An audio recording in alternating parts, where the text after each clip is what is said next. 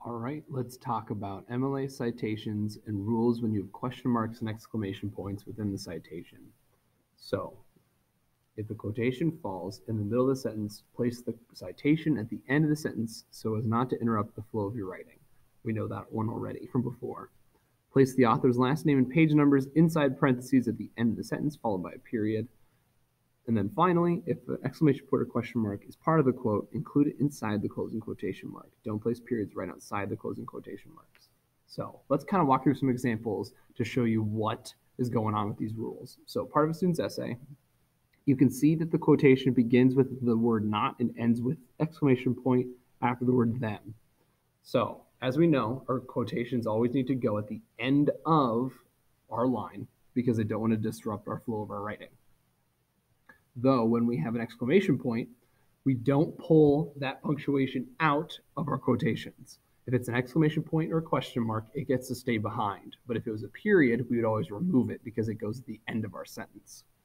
So as it's shown on here, we have exclamation point, quotation mark, the rest of our sentence, then author's last name, page number, and that's how it ends. So I'm going to hit exit preview real quick, and we're going to do a couple practice problems together to kind of show you in motion what this stuff looks like. So I have to navigate back in, which will take a brief moment.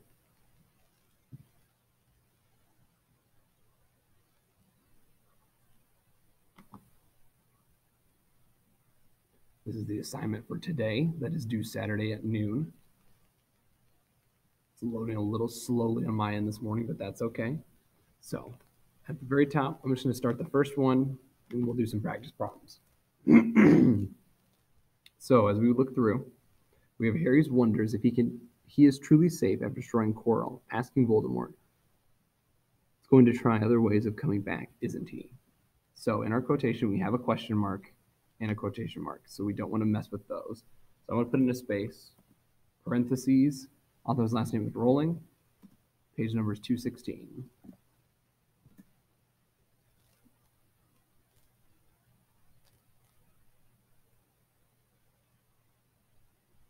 So this is one example, one prime example on why no red ink is so picky. So I entered the correct information and put the correct period in, but I accidentally hit the space bar at the end. So that goes to show you one final time of how picky no red ink really is when you're entering your citations.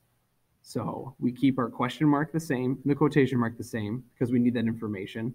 But then we put a space, of course, and then our parenthetical citation. So author's last name, space, page number, end quote, end parenthesis, period. And then I entered this incorrect space.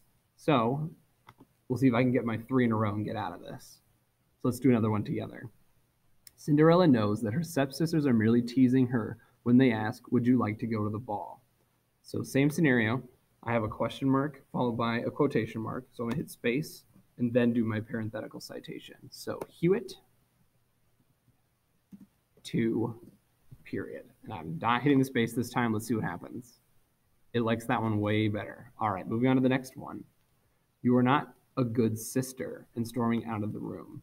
So this time, the exclamation point and quotation mark is already over here in our sentence.